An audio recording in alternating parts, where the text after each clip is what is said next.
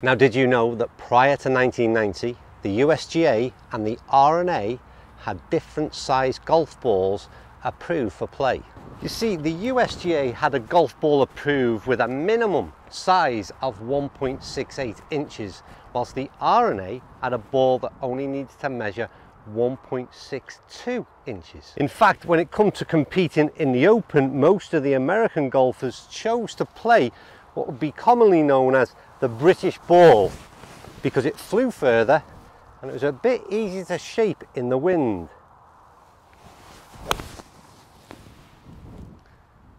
Stay there, ball, stay there. No shaping, just about straight. It's down the left, turning a tad. I need a good bounce to get over that bunker. Keep going, keep going. Front left will have to take it. 1990 was when it all changed. The USG and the R&A finally agreed that the golf ball should be 1.68 inches and a minimum weight of 45.93 grams. But the question that is on your mind is, well, why the hell are you telling us all this, And? Well, I'm telling you that because the ball I'm using today from Callaway, well, it doesn't comply to those stats. It is in fact a different size golf ball again, but it does in fact still comply to the rules of golf. You see, the thing is, when I did my research on the minimum size of a golf ball, I found plenty of facts relating to that, which I've just relayed. The one thing I couldn't find was anything that told me there was any maximum size of golf ball you could in fact have in play. Yet this ball from Callaway is in fact bigger than the norm. It's 1.73 inches. Now that might sound a great deal, but as you can see, we need to put these two balls side by side, the standard Super Soft against what is the Super Soft Max. There is a visible difference. But the question is, of course, why would anybody want a bigger golf ball? It doesn't seem to make any sense to me. In fact, I'd have one initial concern. Be right. That concern being, well, the bigger the ball gets, the smaller the hole becomes. Not that it matters if you don't hit the hole.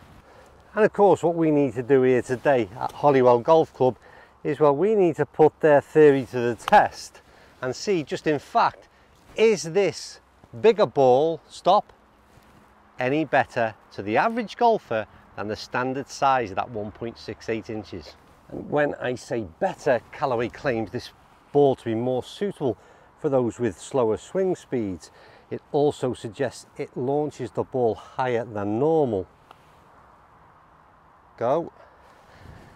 And we shall find out. I haven't even threatened the hole to see if my theory about bigger ball means smaller cup. I should, however, point out that in doing some research about this ball, I did read that My Golf Spy readers, or 40% rather of their testers, found that this ball did launch higher than a standard golf ball. Now, of course, the obvious thing to do would be take this ball inside and start to recall some dry ball data and compare it to the launch of another golf ball.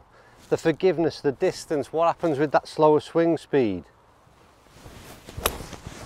Or we can just bring it out here in reality when you get lies like that and see what kind of difference it really makes in terms of performance. That's the best shot of it all day. So the plan is very, very simple. You're going to see me hit a number of shots. I'm going to play driver, I'm going to play irons, short irons, long irons, chips, putts, and we'll see just how this thing performs. And can I notice visibly any difference in terms of the performance of this golf ball to what we commonly know as that standard size golf ball? I'm interested. Right, we'll get down and take a little bit of shelter from what is a pretty windy day up here at Holywell. Perhaps the perfect time to test this thing because it is really, really interesting. I think I'll start by saying I really like the feel of the golf ball itself. It's super soft, as it suggests, but it feels good off the driver, but it's particularly good off the putter, off the short end of the game. Like I said, I really like that softer feel. But what you're going to see me start off by doing, hitting a couple of drives. They were very straight, which makes a change, really pleasing. In terms of the launch, did I see any difference? Yeah, maybe not. I think I'd certainly fall into that sort of slower swing speed characteristics, and All I can say is I hit a couple of really good drives with the ball, but did I see anything different? No. In fact, what I would suggest is off the face itself, it feels that soft that it suggests in your head at least that it's not as fast off that club face. But that's just the driver. It does get very much more interesting. So next up we'll talk about irons and what did I see in terms of performance. Well, arguably very similar to driver. I never noticed visibly any great difference in terms of ball flight, in terms of that launch. Hit the ball okay, felt super soft, but at this stage still no major differences, but they are about to come, trust me. You see, the major differences for me, well, they were down the shorter end of the bag, and that was whether I had a wedge in my hand or whether I had a putter in my hand. The ball looked incredibly big, and when I say that, on a tee, when you've got a big driver head in hand or a fairway wood, then it doesn't really look that much different. But then when you put your club behind the ball, when you've got your putter or your wedges, it is so different in terms of visible size, and especially when you've been used to playing the same ball for so long.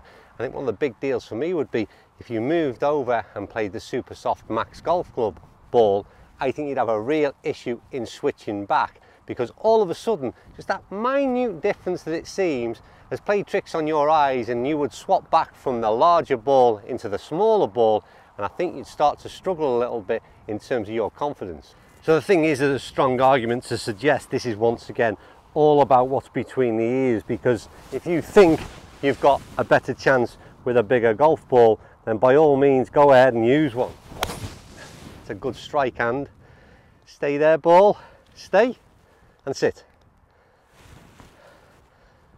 The one thing I will say, and I said it earlier on about the irons and the feel, I love the feel of the golf ball, and the fact that these come in around £20 a dozen in the UK, whether you want the super soft or the super soft max, I think it's a tremendous value golf ball, and like I said, from a feel perspective, I think it's superb. There is one other scenario which I find quite interesting, that's when the ball is nestled down in the rough.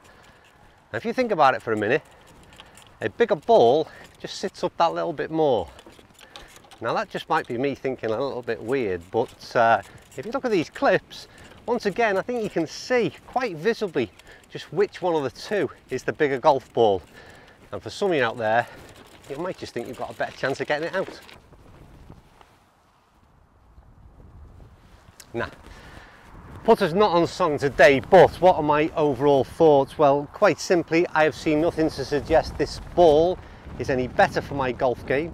I've also seen nothing to suggest it's any worse for my golf game, to be quite honest with you. I'm a strong believer that you've seen videos before that golf ball certainly does make a difference, but I think you've got to understand where you're at with your swing and what you're looking for from that golf ball. And unless you are, I think, in the sort of top end single figure golfer, then you're not really going to get the performance benefits that you can do from most premium golf balls. So something like the super soft, like I said, irrelevant to whether that be the standard size or the max, is a real good decent performing ball. And as you can see from the wind out here today and the way that camera's wobbling, is it's put through its paces, it's performed incredibly well, and probably a lot better than I expected it to. But in terms of the size of the golf ball, I'm not buying into that one, I'm afraid.